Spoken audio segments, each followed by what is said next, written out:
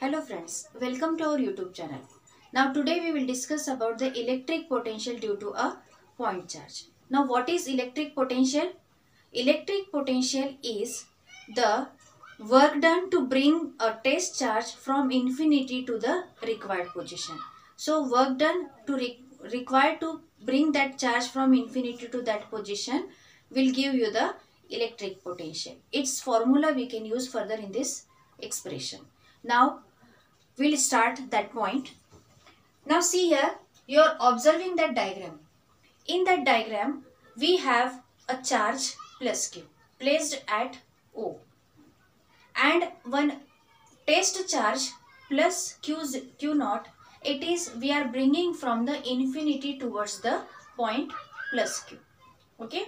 Now the distance of that charge plus Q naught, it is x from initially x from O point. Okay. Now slowly by doing small work done, we are bringing that charge from M to N. So for that we required a small displacement dx represented in this given diagram. Okay. You are observing that. Now for bringing that test charge from infinity to M and from M to M towards Q plus Q. Okay. Now we'll start from the basic definition of work done. We know that work done is nothing but the force into displacement. Okay. So force here, two charges are there as shown in the diagram. So two charges means we'll use here Coulomb's electrostatic law. So what is formula for that? F is equals to 1 upon 4 pi epsilon 0 K Q into Q naught divided by x square. So at present location the distance is shown here x. So divided by x square. This is the force. So using this force we will find here work done. Work done is what? F into dx.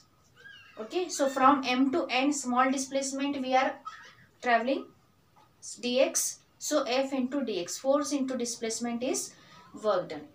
Now negative sign arises here. What is the meaning of that negative sign? That we are doing work against the displacement. Okay. So work done and displacement both are in the opposite direction, hence negative sign is there. So work done dw, small work done due to small displacement, is equals to minus F into dx. So what will be the total work done? So how we can find the total work done? By integrating the equation. The equation will give you W is equals to integration of dW with the limits x is equals to infinity to r. So our final position of total work done will be the point A. So infinity to point A. So from infinity to the remaining distance is r. Hence we are taking limit infinity to r. Okay. Now substitute the value of force that we have discussed earlier, Coulomb's force, in this present equation. Now in this equation you can see that the constant quantities we are keeping aside from that integration sign. So put away from that integration sign or put outside of that integration sign minus Q into Q naught 4 pi epsilon 0 into K. The remaining inside the integration is dx upon x square. Now integration of 1 upon x square into dx, it is 1 by x. So by solving this, ultimately we are getting here 1 upon 4 pi epsilon 0 K Q into Q naught divided by x with the limits infinity to r. So next step we will substitute the limits and solve this. So the final result will be W is equals to, means total work done will be the total work done will be 1 upon 4 pi epsilon 0 Q into Q naught divided by R. This is the total work done. Now at the first of this lecture I discussed that what is the potential, electric potential. Electric potential is work done to bring test charge. Here test charge is Q naught. So work done to bring the test charge from infinity to this position is nothing but the electric potential.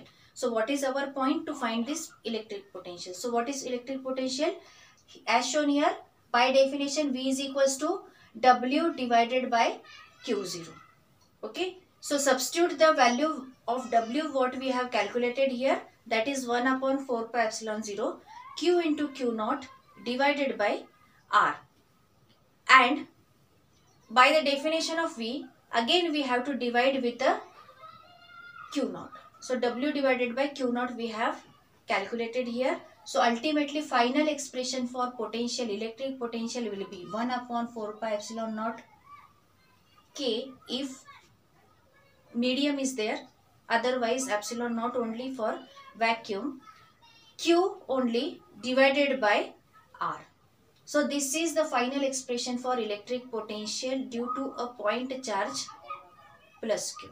And we are keeping or bringing test charge from infinity to point A, that unit charge, test charge, it is Q0.